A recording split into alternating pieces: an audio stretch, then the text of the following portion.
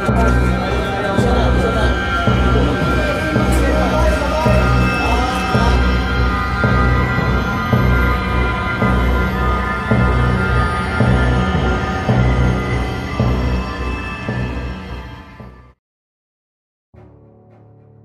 March 15, 2005, a 48-man team of the Elite Special Action Force of the Philippine National Police stormed the Special Intensive Care Area building of the Metro Manila District Jail. The mission was to regain control of the facility after a group of armed detainees barricaded themselves inside. The SICA building is a 4-story maximum security detention center that houses about 500 detainees.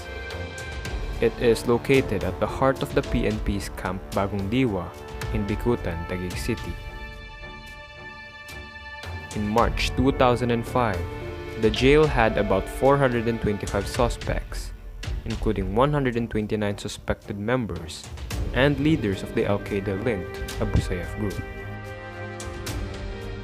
Among those who were detained in the SICA building at the time of the Bicutan siege were ASG leaders Alhamsir Manatad Limbong, aka Commander Kosovo, Nadsmi Sabdullah, aka Commander Global, and Galib Amdang, aka Commander Robot. The SICA detainees were segregated based on their known affiliation.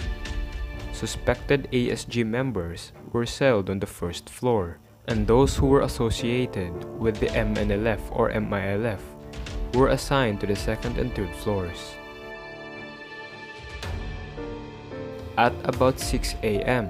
on March 14, 2005, Limbong and 2 other detainees started playing sports in the common areas of the first floor of the SICA building. When 2 jail officers asked them to stop, the 3 detainees assaulted them with ice picks. They disarmed the 2 guards, shot one, and stabbed the other. The jail officer at the watchtower noticed the commotion but was shot when he attempted to assist the 2 guards. The detainees then made a dash for the security control gate. However, were forced to retreat when they were fired upon by the responding security personnel and the first responders.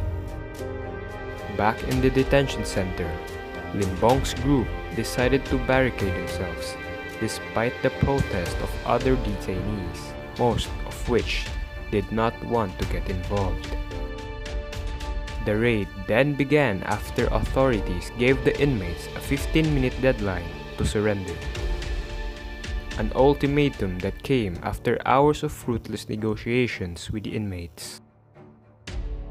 The inmates had agreed to surrender after their failed jailbreak, but the deal broke down when they demanded that they should be given food first, prompting the civilian negotiators to leave in frustration.